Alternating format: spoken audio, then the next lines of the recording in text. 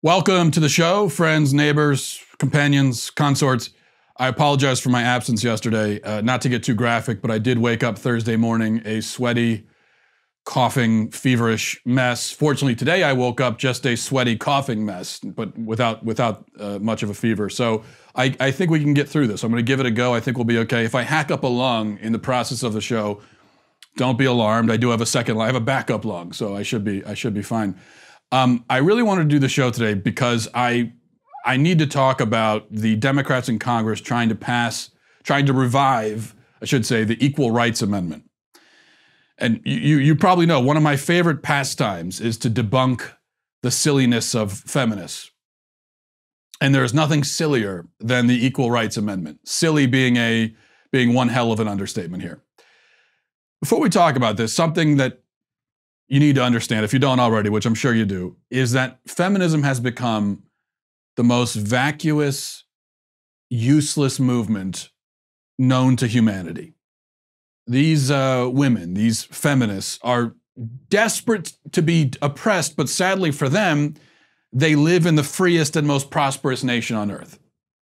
Very unfortunate for them. Such is their luck. They want to be oppressed, but they can't be because they're free. And even within the context of this free and prosperous nation, they are arguably among the freest and most prosperous inhabitants inside it. So, but they can't abide this. They just can't. They want to be persecuted. They need to be persecuted. And their greatest persecution really is that they aren't persecuted. But they can't say that, so instead they go out looking for boogeymen to fight. Which brings us to the Equal Rights Amendment. There was an attempt in the 70s to get this ratified, but it failed. Now Democrats are trying to pick it up again, and they're trying to do it literally by picking up where they left off in the 70s. They needed one more state to ratify in order to pass it. Now they have that state, and they want to just take that and run with it, rather than going through the whole process of getting all the states, all 38 that are needed, getting them all again. Now this, obviously, it seems to me, from a procedure standpoint alone, is totally illegitimate. It's been 5 decades. If you want to do this again, you need to start from scratch. In fact, even Ruth Bader Ginsburg, who is a fan of the amendment, has said that if you want to do this, you got to start over. You can't just pretend the last 5 decades didn't happen. So that's the procedural end of it. What about the amendment itself? Well, here's what it says. It says, equality of rights under the law shall not be denied or abridged by the United States or by any state on account of sex. Simple enough. Sounds harmless, right? On its own. Except that at a minimum, just to begin with, it's entirely useless and pointless. It's already illegal to discriminate based on sex. This is already illegal. Not only is it illegal, but there are no examples that anyone can provide of actual legal sex-based discrimination against women. Not only that, but women in America today have it very, very good. Better than almost anybody else. Point being, the system and the laws are working quite well for women. So that this amendment, at a minimum, is redundant and useless. But it's worse than that, of course, because it actually opens the door to a number of far-left agenda items, which is why they want to pass it, and we'll talk about that in a minute. Before we get to that, let's actually listen, lest I be accused of making a straw man out of my opposition, or a straw woman, I suppose, out of my opposition in this case. Let's actually listen to the Democrat women on the House floor explaining why we need this amendment. We're going to listen to what they have to say. But before we do that, a quick word from Ancestry.com. You know, it's one of the ways you can understand yourself and who you are and how you ended up here is to go back and look at your ancestry and learn your family history. And that's what's so fascinating about it, is that as you're learning about your family, you're also learning about yourself. Ancestry DNA can reveal ethnic origins and provide historical details that bring unique family stories to life. Ancestry DNA doesn't just tell you which countries you're from, but also can pinpoint the specific regions within those countries, giving you insightful geographic detail about your history. So we're not just talking broad brushstrokes. We're talking about very specific information about your family history. You could trace the paths of your recent ancestors, learn how and why your family moved from place to place around the world. No other DNA test delivers such a unique and sort of interactive experience. It's easy to start making discoveries with Ancestry. You can grab an Ancestry DNA kit, start a free trial to amplify your discoveries. And, I've done this myself. And the first thing at least for me, the one thing that jumped out at me, first of all, is how easy it is to do and how quick it is. I thought this would be a long, sort of drawn-out process. But you send in the package, very easy. They make it very easy on you. You get the results back a lot faster than you think you will. And for me, it's been extremely illuminating to see my own ancestry sort of unfurled in front of me. You could start exploring your family story today. Head to my URL at ancestry.com/Matt to get your Ancestry DNA kit and start your free trial. That's ancestry.com/Matt. That's ancestry.com/Matt. Okay. Now, here are the Democrat women in Congress explaining why this Equal Rights Amendment is needed. We'll start with the renowned legal scholar, Debbie Wasserman Schultz. Here's what she has to say. After nearly a century, the Equal Rights Amendment is on the cusp of ratification. At America's founding, women were intentionally left out of the Constitution. As second-class citizens, we lack the right to vote, hold most jobs, or even own property. Today, we still receive less pay for the same work, and we face violence and harassment just for being a woman. But the ERA will prohibit all of that. In the eyes of our most sacred document, we will finally be equal. Women's rights should not depend on congressional whims or who occupies the White House. These basic fundamental rights must be guaranteed. But if we want to hand a more perfect union over to our daughters, and I have 2 of them, we must seize this moment to end sex discrimination. We owe it to the women who sacrificed before us and all of our daughters and sons who deserve a life of true equality. So I urge my colleagues to vote yes on this resolution to remove the arbitrary and outdated deadline for ratifying the ERA. I yield back. Okay, so what reason does she give us? Women are paid less for the same work. Well, that's not true. Okay, that's a lie. And you're going to hear this lie from every Democrat arguing for this amendment. In spite of the fact that, even aside from it being a lie, there's already an Equal Pay Act on the books. In fact, sex-based wage discrimination is illegal from about 10 different directions already. And it's not like those laws have proven somehow ineffective. Women are not paid less for the same work. The 70 cents on a dollar or 80 cents on a dollar, whatever figure they're pulling out of a hat, the way that they get that, if it's based on any kind of reality at all, it's based on a broad comparison of all females versus all males in all kinds of jobs. In other words, we're looking at the general average of what all women make and comparing it to the general average of what all men make across the board. This is most assuredly not comparing the same work. So when they say it's unequal pay for the same work, that is, again, that is a bald-faced lie. That's all it is. They're just lying to your face about it, making no attempt to conform what they're saying with reality. When you actually compare women and men doing the same work, the same kinds of jobs in the same industries, and then you further control for factors like experience level, skill level, hours worked, that sort of thing, the wage gap all but disappears. The only way to get this wage gap is to make a comparison without taking into account the type of work, the industry, hours worked, experience level, skill level, or anything else. The only way to get the wage gap is to ignore all of the things that might reasonably explain a wage gap without sexism. So you have to throw those out to begin with in totality and then look at the wage gap. In other words, the only way to see a sexist wage gap is to assume going in that the only explanation for a wage gap is sexism and thus discard everything else. And then what do you know? Look, we've just proven sexism. In reality, of course, men, generally speaking, tend to work more hours. They tend to take on more dangerous jobs, which often means higher pay. They tend to gravitate towards higher paying jobs. They tend to prioritize higher pay more than women do, whereas women are going to be more focused on, having more time with their family and that sort of thing, which is great, by the way. Men also tend to negotiate for more. Women are more reluctant to negotiate for a higher salary during the hiring process. Now, there's nothing preventing a woman from negotiating for a higher salary. There's nothing preventing a woman from, taking on more dangerous jobs. There's nothing preventing a woman from moving to North Dakota to work on an oil rig. A woman could do that. It's just that almost no woman does do that because they don't want to. So all of these feminists saying, oh, we don't get paid the same. Okay, I don't see you going out to do these dangerous jobs that men are doing and getting paid for them. You could do them, you just don't want to, and that's fine. But admit that the reason you're not getting paid like that is because you don't want to do the job.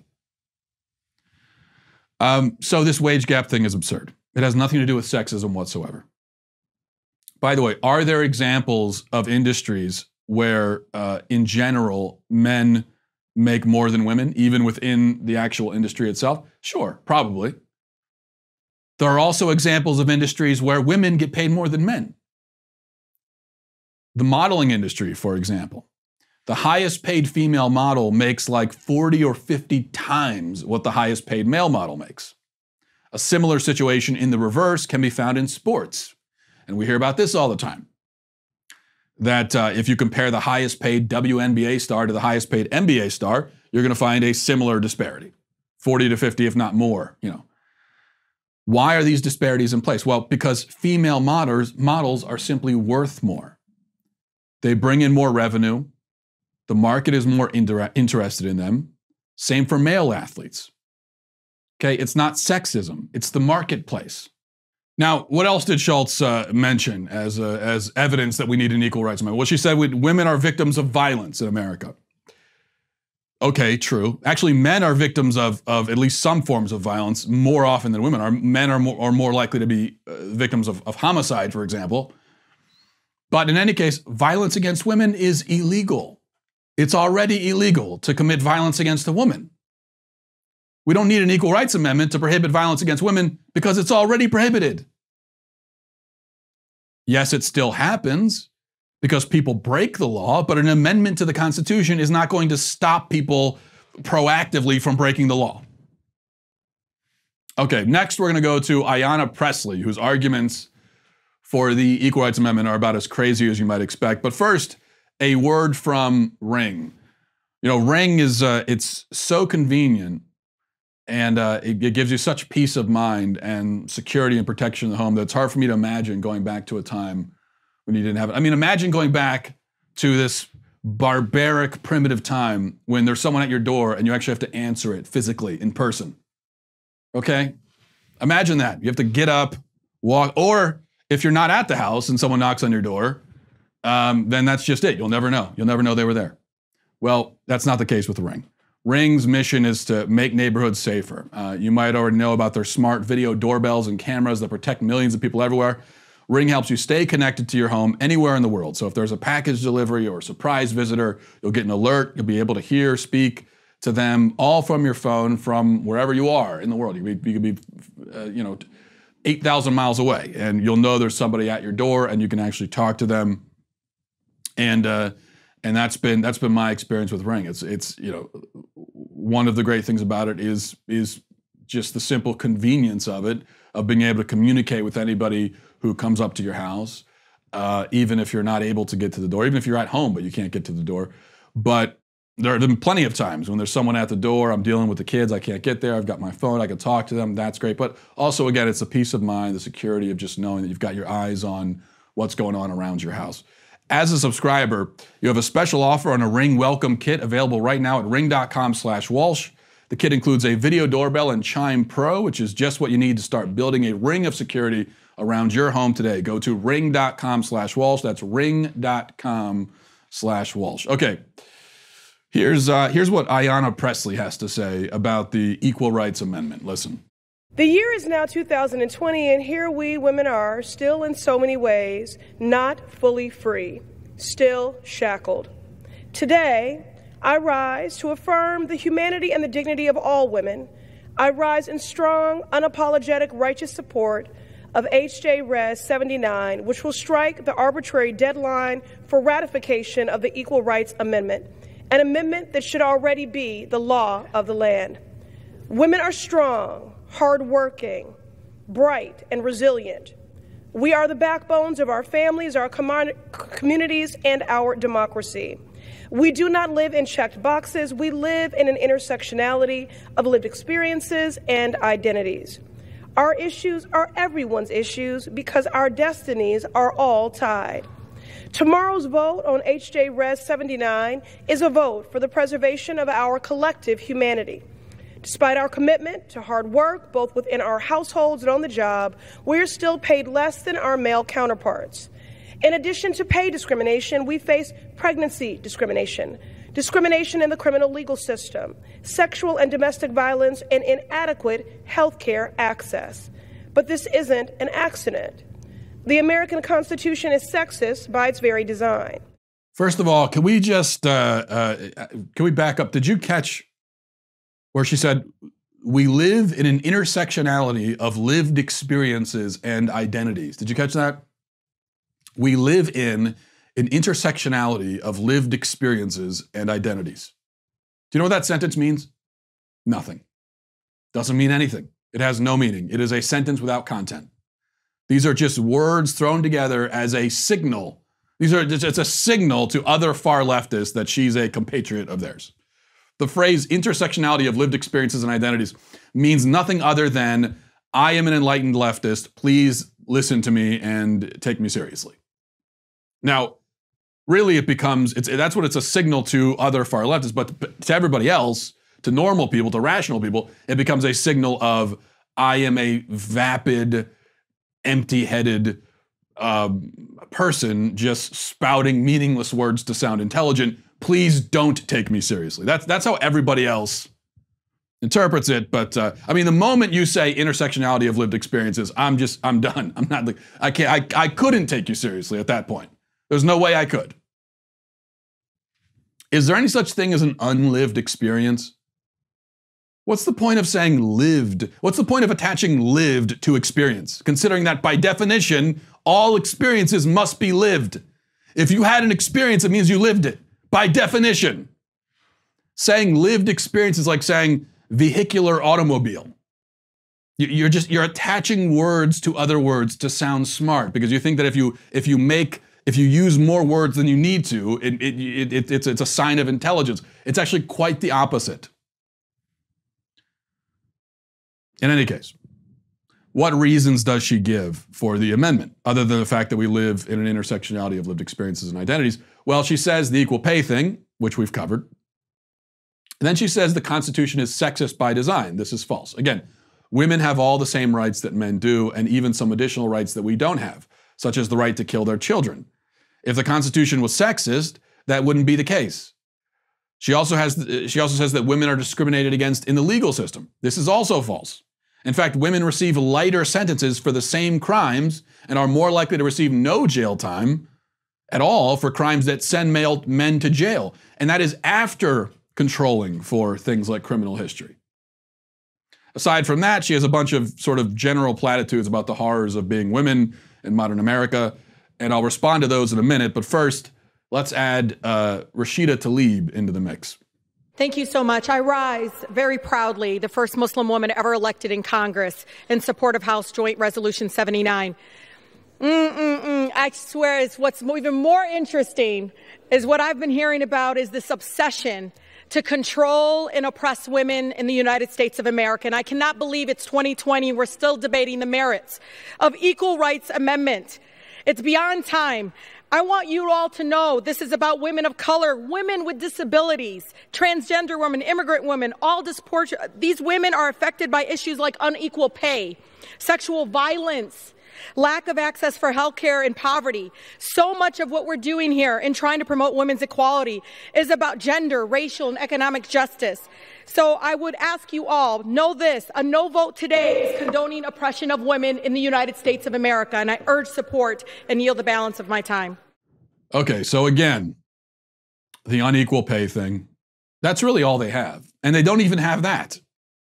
She talks about violence against women, which once again is already illegal. We don't need an amendment for that. Did you know there's also no specific amendment that makes it illegal to attack men? There isn't a specific anti-violence against men amendment. Because that's already covered under the basic concept of human rights. And every state in the country has laws against assault and murder, and there are federal laws against it too, and everybody is covered by that, unless you're an unborn child.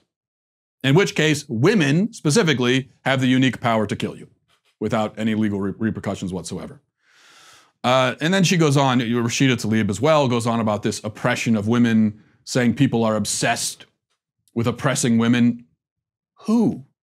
Give me an example. Give me a real life, actual example in the United States of oppression against women. Now, you could, of legal oppression against women. Now, you could give me many examples, which Rashida Tlaib seems reluctant to do, but you could give me many examples in Muslim countries of legal oppression of women. That's a real problem. But feminists aren't too focused on that. Instead, they want to find it in the United States. They can't find it. Here's the reality. Now that we've heard the feverish fantasies of these ridiculous feminists, the reality is this. Legally, women have, as I said, all of the rights that men have. You cannot give me an example of a right that men have that women don't. I can, on the other hand, and have already given examples in the opposite direction. One that I've already given, a big one, men have no rights at all as they have no parental rights when their children are in the womb. That's a pretty big example. Nothing like that exists on the other end of the spectrum. Discrimination. Well, I already told you that statistics show that in the legal system, women get lighter sentences than men. Can you show me legal discrimination going in the other direction? And this is to say nothing of the family courts, where women are far more likely to be awarded custody in divorce battles than are men. Now, you could argue that there's a reason for that. You could say that it's not about anti-male bias. I mean, you can't deny that women are far more likely to be awarded custody. That's just true. That's the truth. That's the statistical reality. But you could say, oh, it's not about any kind of broad bias against males. It's just that you could argue men are less likely to fight for custody. You could argue that if a child is going to be predominantly raised by one parent or another, it's better, generally speaking, that it be the mother. You could argue these things, but if you do, you'd be admitting, number one, that men and women are different and must therefore be treated differently, even sometimes in a systemic sort of way, a legal way, and that it's possible to do that in a way that is not bigoted. And then you would also be admitting that there could be non-bigoted reasons for gender disparities. But if you admit that, then you have to go back to any gender disparities where women are on the losing end, potentially, and ask yourself if this applies to that as well. So if you're going to, and I have heard this justification from feminists for this family court thing, where they say, for example, well, men are less likely to fight for custody. I don't even know if that's true, but if it is, okay, let's go back to the wage gap. Women are less likely to fight for a higher wage in the hiring process. So if the one is not anti-male bias, then this is not anti-female bias. And in terms of just the general condition of women versus men, here's what else I know.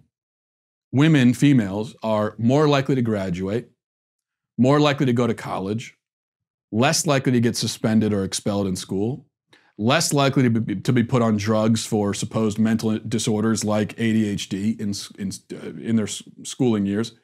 Men make up the majority of murder victims, the majority of workplace injuries, the majority of homeless people, the majority of drug addicts, and the majority of suicides.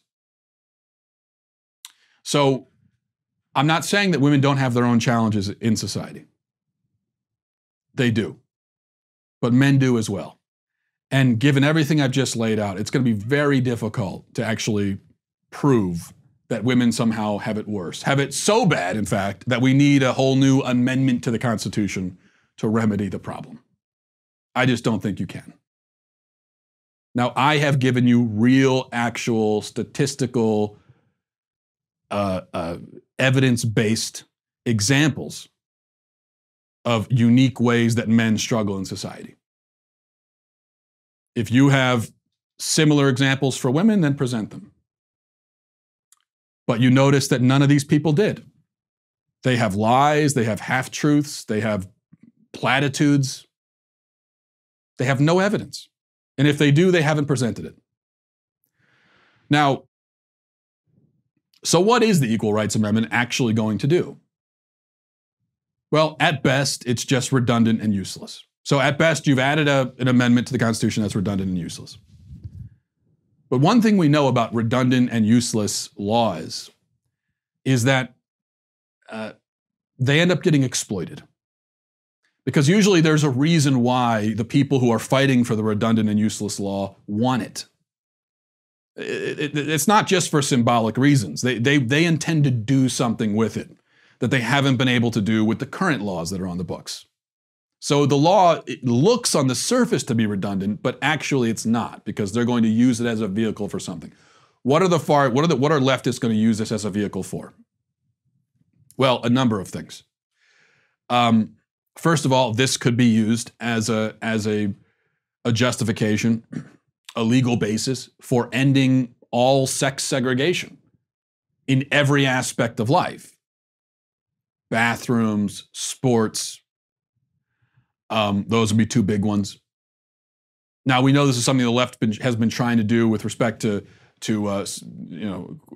trans, quote unquote, trans women. That would be men who are claiming to be women.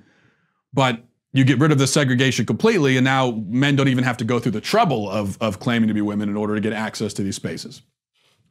Why would feminists want to do that? Thereby putting women, in danger? Well, that's a good question, but many of them want to. Of course, we know right away that women are going to be eligible for the draft under a law like this, an amendment like this. But I think the primary thing they're looking to do with this amendment is to ensure government funding for abortion across the country. Because what they're going to do is they're going to claim that, we have government funding for other medical things, and not allowing it for abortion is now sex discrimination, because women are the ones getting abortions, and it's a legitimate, they say, medical procedure. And so, according to this amendment now, you're violating this amendment if you don't give government funding for abortion. So I would say that ending sex segregation in bathrooms and sports, putting women in the draft, that's probably more of a side effect. I think there are some feminists who really want to do that. Again, I can't imagine why, because it's going to be very harmful to women. But we know that this is the irony of left-wing feminists, is that they're constantly arguing for policies that are harmful to women. I don't think that's the main point. I think the real main primary point is this. It's government funding of abortion. So this would really be the government funding of abortion amendment. And that's what they're trying to do. All right, let's move on. I needed to talk about this. Do we have to? Yeah, before emails, because this is a subject that's very important to me, very, very near and dear to my heart, personally, as a tall person who flies on planes a lot. I don't know if you saw this video that was online yesterday. It's a confrontation between two passengers on a flight. The one passenger, the woman, is reclining her seat into a guy's lap. He doesn't like that, so he's punching the seat to register his protest, yet she keeps it reclined. And anyway, watch this.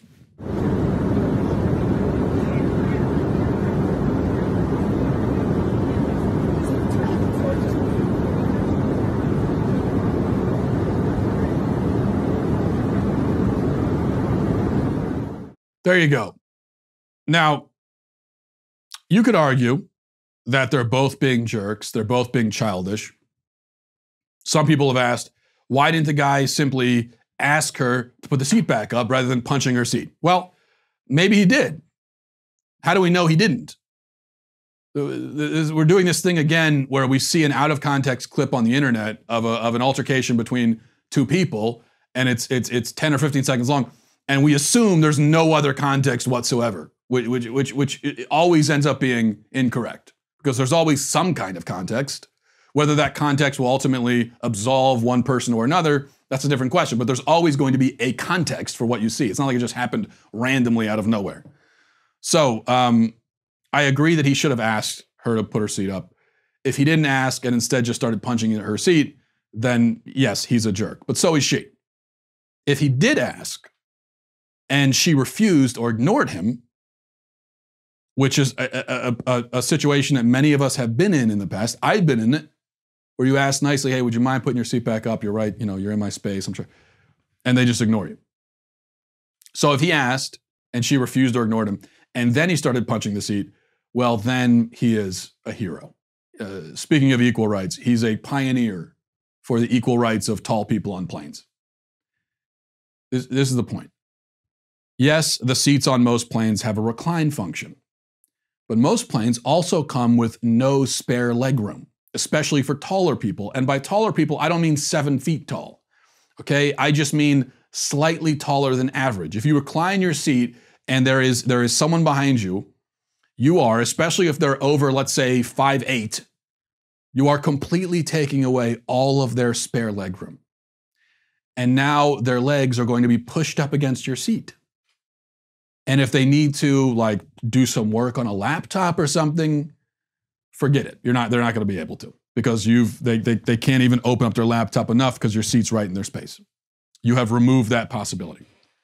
So what you're doing is, in order to increase your personal comfort by a minimal amount, you are robbing someone else's comfort by a relatively significant amount. And if you don't think it's significant, then try flying for 6 hours with your knees jammed up against somebody's seat and tell me that it's not a significant discomfort. So you are increasing your own comfort minimally by removing significantly the comfort of somebody else. How could this be justified in favor of the seat recliner? Because the seats can recline, therefore it's okay to recline them? That's the argument I've heard. There's a whole debate now online about who's in the right, who's in the wrong. And everybody trying to take the woman's side, the entire argument seems to boil down to, well, the seats can recline, so that means it's okay to recline them. What kind of logic is that? That is the logic of my 3-year-old. I can do this, therefore it's okay for me to do it. See, a 3-year-old doesn't understand that there are a lot of things you can do and yet shouldn't. Adults are supposed to understand that. Yes, you can do it, but you shouldn't. Just like if you're sitting on the aisle or window seat and there's someone in the middle seat, you can take both of the armrests. I mean, the window guy and the aisle guy can take both of their armrests, thereby depriving the middle guy of any armrest at all. You could do that, but you shouldn't. You can slam a door shut in somebody's face rather than holding it open for them. You can hit the button to close the elevator instead of hitting the button to keep it open as a person's running to it to get on. You can use FaceTime loudly at a coffee shop while people are trying to work. There are so many things you can do. You can swerve into a parking space right as somebody's about to back into it. You can ditch your shopping cart in the middle of the parking lot. There are so many things you can do, and yet you shouldn't, because we live in a society, a civilized society, and if you care about not being an a-hole, if you care about being a decent human and not a jerk, then you don't do these things that you can do because they're inconsiderate and they're boorish and they're rude. Reclining your seat is one of those things. It's yes, you can do it. The seats have that function. They shouldn't have that function. But what you are saying is, just so I can have this little bit of comfort, I'm going to make the person behind me extraordinarily uncomfortable. There's no justifying that. There just isn't. And this is why, when I am dictator of the country, and my rule begins, finally, mercifully, I am going to take everyone who reclines their seats on airplanes, everyone who ditches their shopping carts in parking lots, everybody who uses FaceTime in public. I'm going to round them up at gunpoint, stuff them into a capsule, and shoot them directly into the sun. You know what? Maybe not even the sun. I'll be merciful. I could shoot you, if you want to go to a different planet, you want me to shoot you to Mars, Mars might be a little too close. You want me to shoot you to I don't know, Neptune or something? We could talk about that. But you are rude on a level that means you're not fit to live among civilized people. All right. Now, I want to read some emails, but before we do that, a quick word from our good friends on over at Rock Auto. You know, I tell you about Rock Auto all the time, and I'm a huge fan of what they provide. And I just think that going into an auto parts store, if you got trouble with your car, if you need anything for your car, going in physically to an auto parts store in the internet age just doesn't make any sense at all. Because what I'm always pointing out is that, and you know this if you've been to one, most of us have, that 9 times out of 10, what you're looking for, they don't have, they got to order it. And so you're going through this whole process, there's no point. Why not just go to rockauto.com? It's a family business serving auto part customers online for 20 years. Go to rockauto.com to shop for auto and body parts from hundreds of manufacturers. They've got everything from engine control modules, brake parts, tail lamps, motor oil, new carpet, whatever kind of car it is, whether it's the car you drive around every day or it's an old classic or whatever it is, everything you need in a few easy clicks delivered directly to your door. It's very easy to navigate the site, very simple. And they got a lot of unique parts that maybe you can't find other places. And it's also reliably affordable and cheap. You're going to find the cheapest options you can at rockauto.com. Amazing selection, reliably low prices, all the parts your car will ever need. rockauto.com. There's no reason to go anywhere else than rockauto.com if you need auto parts. Go to rockauto.com right now. See all the parts available for your car or truck. Write Walsh in their "How did you hear about us?" box so that they know that we sent you. Okay. All right. My voice is holding up relatively well as we go to emails. This is from Daniel. Says, Matt, this is urgent. My dad is legit eating peanut butter with mayonnaise. What in the world do I do? Well, Daniel, the first thing I would say is calm down. Don't panic. There may be a reasonable explanation. Maybe your dad is engaged in some sort of performance art, okay? It's possible. So the first thing I would do is I would ask him. Give him a chance to explain himself. Right? And I really think that's important. That's what I'm talking about. It's all about context, right? I was just saying before. And so maybe there's a context. Could be performance art. Could be a science experiment. Could be some sort of penance. I don't know if you're Catholic, but maybe your dad went to confession, confessed some horrible sin, and the priest said, as penance, I need you to go home and eat peanut butter with mayonnaise. That's possible too. So I would ask him. If what you discover is that he's eating peanut butter with mayonnaise because he likes it, well, now it's time to put dad in a home, I think. He is just not, I don't know how old you are. It's possible your dad's like 50, but however old he is, I don't care. He is not someone who eats peanut butter with mayonnaise, and does it because they enjoy it. You know, this is a form of self-destruction that I think at that point you would need to get medical professionals involved. So thank you though for that email, and my thoughts and prayers are with you and your family during this time. This is from Amanda. Says, my sister has always struggled with her mental health. We were raised in a dysfunctional family, but us siblings have always managed to stay close throughout adulthood. However, as I've healed and moved on, my sister's declining mental health is getting harder and harder to tolerate. I have a family and I'm happy, and I feel more and more that I shouldn't keep justifying the drama she brings into my life. She lies almost constantly. She's actively trying to ruin siblings' marriages. She lies about abuse. She spreads rumors about infidelity within the family. She hates that I'm religious, and she spreads rumors that I'm being forced into it by my husband. And that's just the tip of the iceberg. She's addicted to drama. She can't go 5 minutes without telling an obvious lie. She explains away every confrontation, never takes responsibility. I think she could be classified as delusional, telling people she's a psychiatrist when she's never been to school. She's been spiraling and her marriage is ending, and she has alienated almost everyone in her life.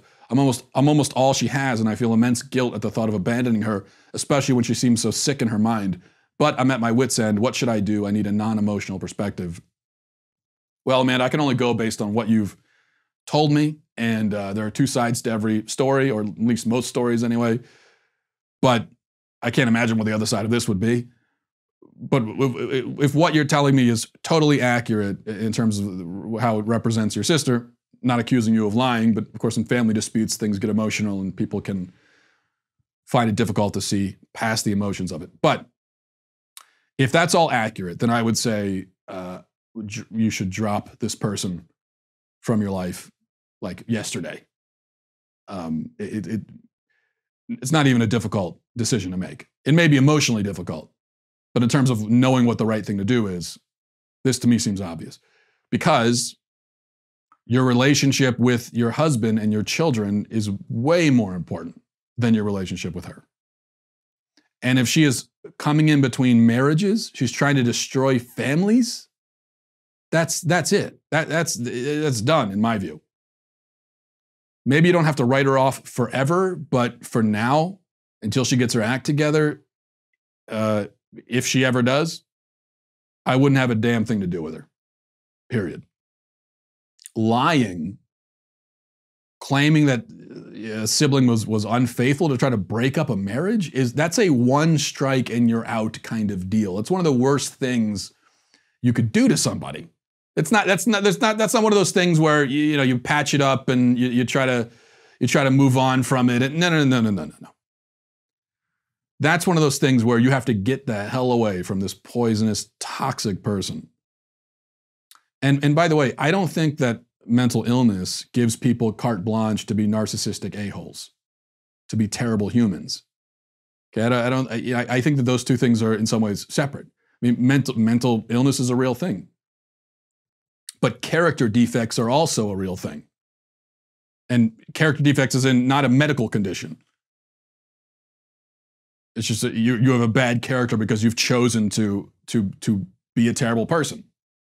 And so your sister may well have psychological problems, but there's also a separate issue in that she just sounds like a bad person, even separate and apart from the mental issues.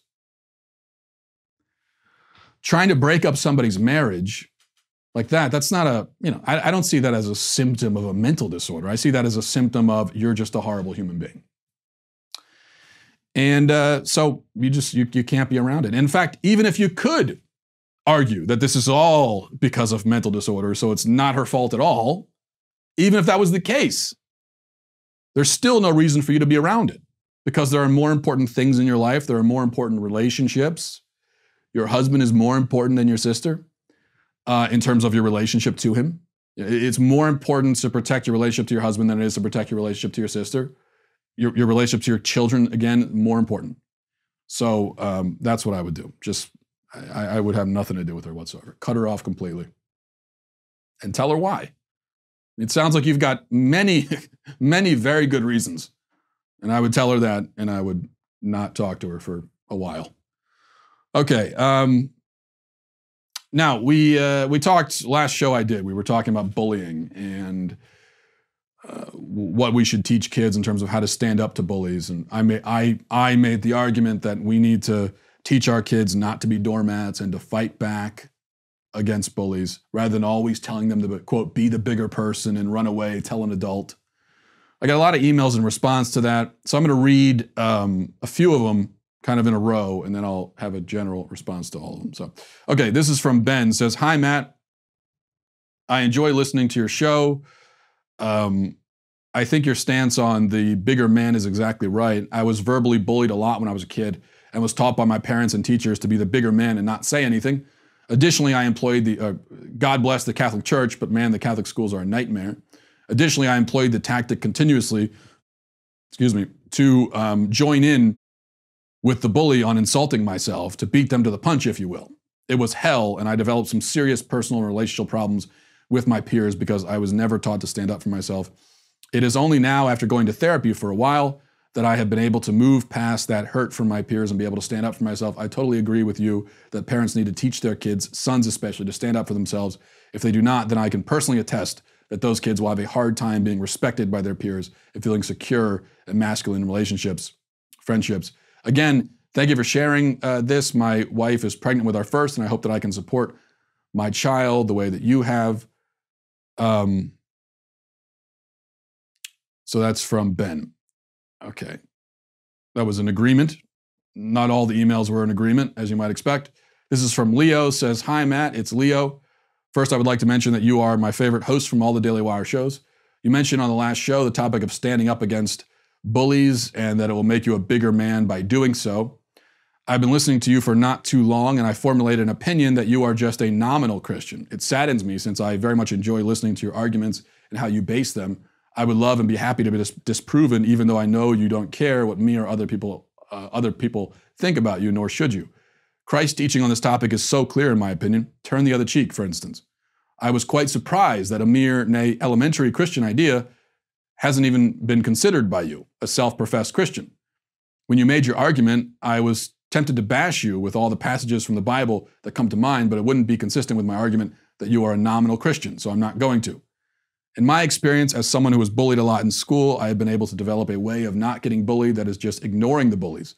It's simple as that. Bullies will always pick on someone they know they can beat physically. In that regard, they are, quote, smart. I have tried retaliating, like you said kids should, but got my ass kicked every time." And this goes on. That's the gist of it. This is from Isaac, says, "Wow, such stunning pillar of ethics you have with your stance on insulting back. After all, the Bible teaches us that our self and image of ourselves is very important, and that when people trample on you, that you should trample back. Meekness, humility, turning the other cheek, many would say is virtue, but is almost certainly just cowardice. Keep up the strong moral stance for the exemplification of the self. Sarcasm aside, I find your statement that if you don't insult back when people insult you because you're a coward is so absurdly false. I can't believe you actually think that.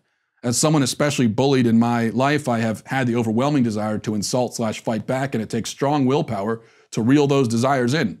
Are you really going to tell me, in your experience, where you have insulted people in your life or got into arguments with others,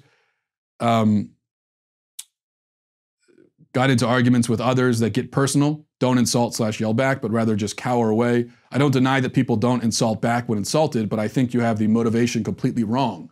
The more obvious reason is they think that insulting back will lead to more insults and more people thinking less of them than if they stay quiet, which is still wrong because it is motivated by self-interest. All the best. Hopefully you change your mind or at least come up with a reasonably measured response." Okay. So you get the gist of it. A lot of emails saying turn the other cheek, and why didn't I take that into account when I'm saying fight back against bullies? I'm aware, yes, the Bible says turn the other cheek, but we understand that this is not a maxim that can be applied generally, universally to every situation. For example, I assume you'd agree that we shouldn't simply turn the other cheek when a loved one is being mocked or abused. In that case, we turn our face towards the situation, not away. That's what we should do. This shows that, obviously, turn the other cheek is something that we need to understand with some nuance, especially when you consider that the Bible is chock full of people most assuredly not turning the other cheek. And this includes insulting people, as Paul was prone to do. It also includes killing people, and not always in direct self-defense either, by the way. These are things that happen in the Bible, sometimes with either the explicit endorsement of God or implicit. So I reject the idea that the Bible calls for us to be meek and mild in all situations. It certainly does not. And such a view cannot survive an honest reading of the text. That's the problem. When you come away with this very simplistic idea that the Bible calls for us to be peaceniks, basically, never responding in kind at all, never shouting, raising our voices, getting angry, using violence or whatever. It just, yes, if all you do is read the Sermon on the Mount and nothing else in the entire Bible, then I can see where you come away with that impression. But the rest of the Bible exists. So unless you think the Sermon on the Mount cancels everything else out that came before it and some of the stuff that even came after it, such as in Paul's epistles, unless you think that, then I don't know how you can come away with that impression that is all the Bible wants us to be, is peaceniks. So I think it comes down to context. That's what I get from the Bible. When I look and I see turn the other cheek, but then I also see, much more aggressive tactics endorsed or even used. Jesus himself uses aggressive tactics at some points, flipping tables and so on. And more aggressive tactics than that, especially in the Old Testament. Okay, so when I see all of this, and I'm trying to make sense of it, the only thing I can determine is that it comes down to context. Now, Isaac, you said that your decision not to respond to your bullies was not motivated by cowardice. You say it's because you had strong willpower, but then you admit that really the reason you didn't respond is because you didn't want to be insulted even more. So do you see where I'm going with this?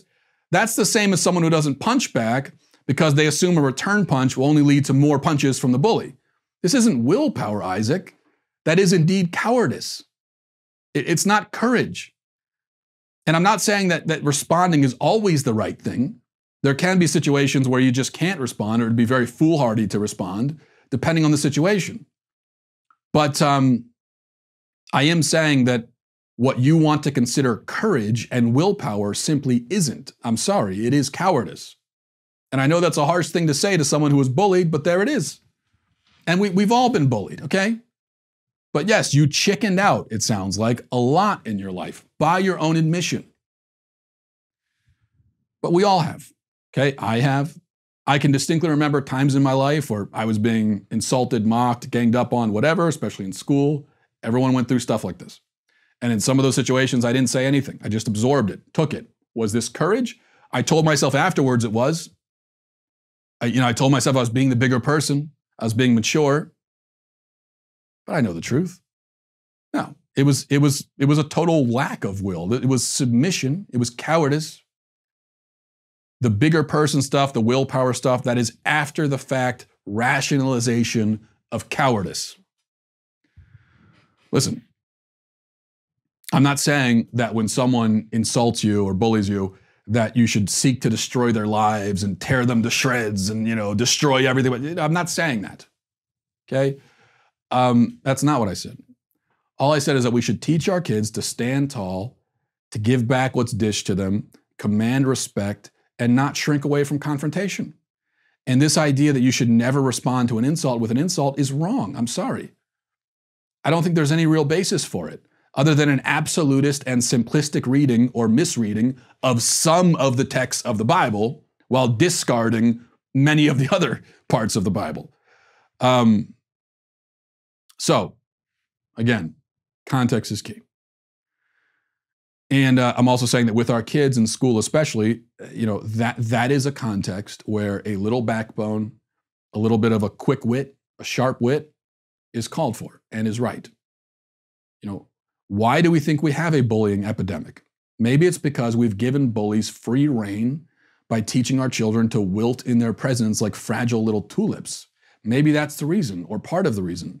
And as one of the emails mentioned, it's not even true that failing to respond to a bully is the prudent or safe course most of the time, because otherwise, you might risk escalating. Like that's the one argument you could make for not responding to a bully, is that if you respond, you're going to escalate.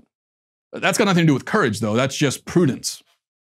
And that might be true sometimes, but often it's not.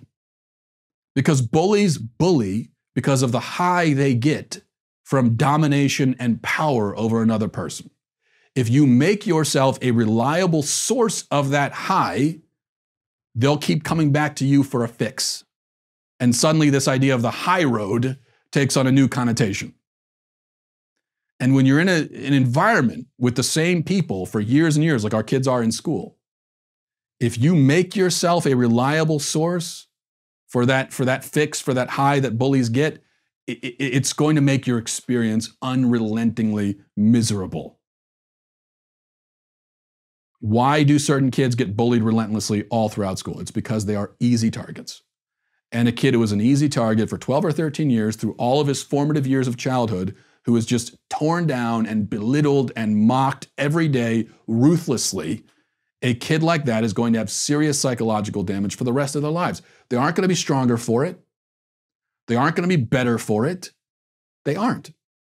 Experience of being a weak submissive does not make you strong. It just makes you weaker. they're going to be worse for it. The only way, I mean, we could have all the anti-bullying policies and measures and PSAs and seminars, and we could do all of that we want. But at the end of the day, when our kids are actually in school, experiencing this on a day-to-day basis and trying to get through the day, the only reliable protection we can give them is to teach them to have the courage to stand up for themselves. And if they do that, it's not going to be perfect. It's not like they're never going to have anyone coming after them. But if they make it clear to the bullies that, listen, you could try it with me, but it's not going to be easy, and you might end up embarrassing yourself in the process. A kid who does that, it's going to experience bullying a lot less. They're going to have a lot more confidence in themselves, and I think that's what we should want of our kids. And I think it's what Jesus wants of our kids too. I don't think Jesus intends for our kids to be just torn down and ripped apart for 12 to 13 years of their formative childhood years and come out as someone with no sense of self-worth or anything at all. I don't think that's what Jesus wants for our kids. I really don't. All right. And we will leave it there, but thanks for all the emails for that interesting discussion, and have a great weekend, everybody. Godspeed.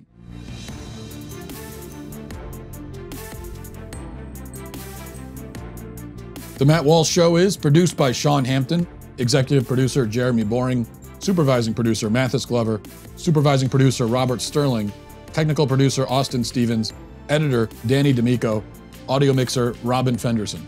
The Matt Walsh Show is a Daily Wire production, copyright Daily Wire 2020. If you prefer facts over feelings, aren't offended by the brutal truth, and you can still laugh at the insanity filling our national news cycle, well, tune in to The Ben Shapiro Show. We'll get a whole lot of that and much more. See you there.